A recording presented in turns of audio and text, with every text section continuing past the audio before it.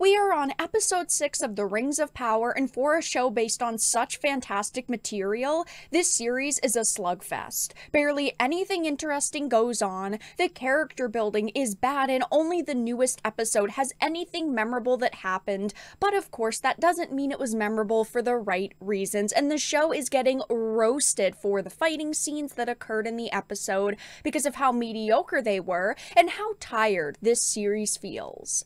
I have a bunch of things to show off, but before we get into the topic at hand, if you enjoy the content that I create, please make sure to subscribe to the channel and hit the notification bell.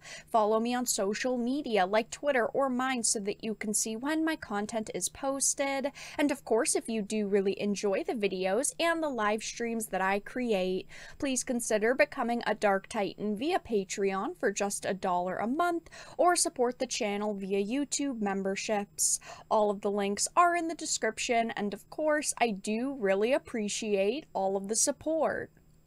So there have been a lot of tweets that have gone up and a lot of articles that have been released from like Forbes and BGR just roasting this show all around. So I want to start with this article. It says The Rings of Power is abusing fast travel even worse than Game of Thrones. This is an article on Forbes by Eric Kane. Eric Kane is someone who I actually like. While yes, they do obviously post articles to Forbes, they don't really agree with what Hollywood is doing to entertainment right now.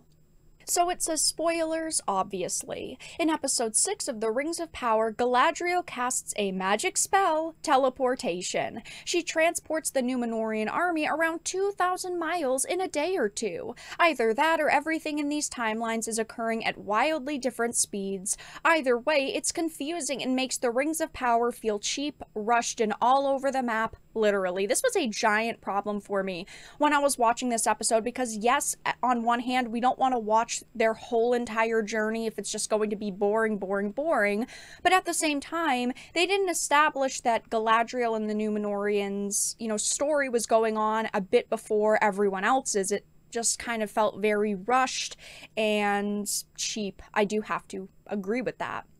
Speaking of maps, here's one that Amazon released to show how different the Second Age is from the Third Age that we're accustomed to, and it includes Númenor as well as Middle-earth. Apparently, a copy was not sent to the writer's room. It's not like this is a very short journey from Númenor to Middle-earth, and then, from the coast of Middle-earth to deep in the Southlands.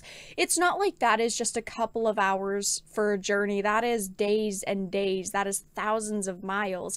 I just don't understand why they thought it would come across well to see such a massive time jump.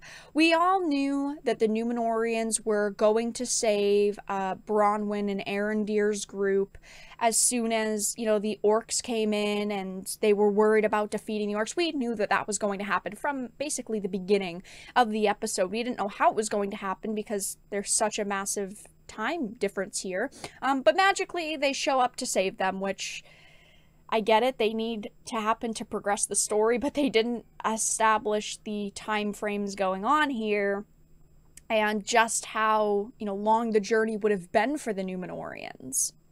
It says, in any case, they arrived just in the nick of time to save Arondir, Bronwyn, and the peasant army from Adar and his orcs. They cross this enormous distance and find the exact location of the village that's being assaulted on the very morning of the battle, in quite literally moments before our heroes are killed by the bad guys.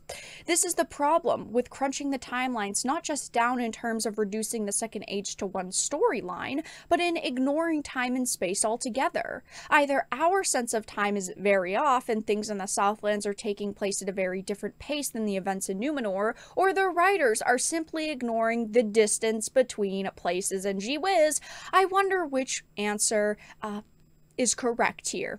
Clearly, we don't want to blame the writers for being terrible at their jobs, guys.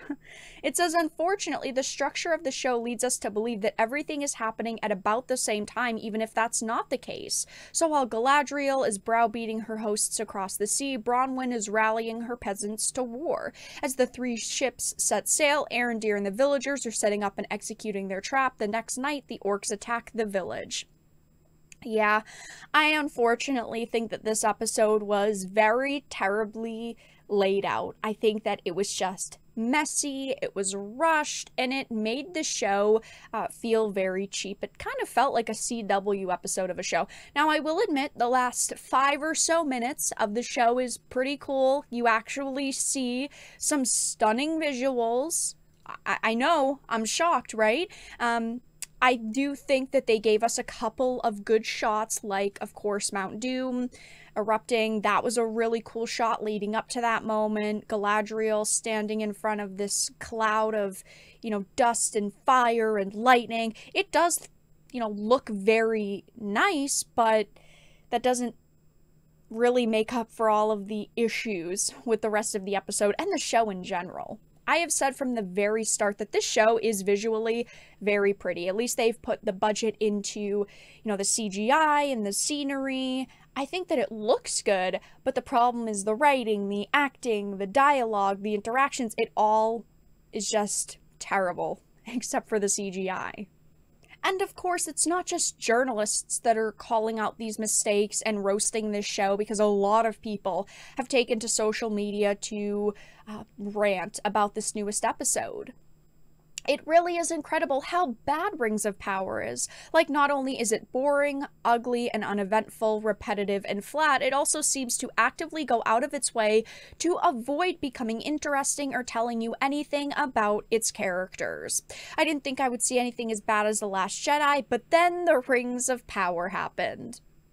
This next post brings up a giant issue that I had with this episode because, of course, by the end of it, we see Mount Doom erupting, we see this giant cloud of smoke and fire and lightning coming towards Galadriel and the Southerners.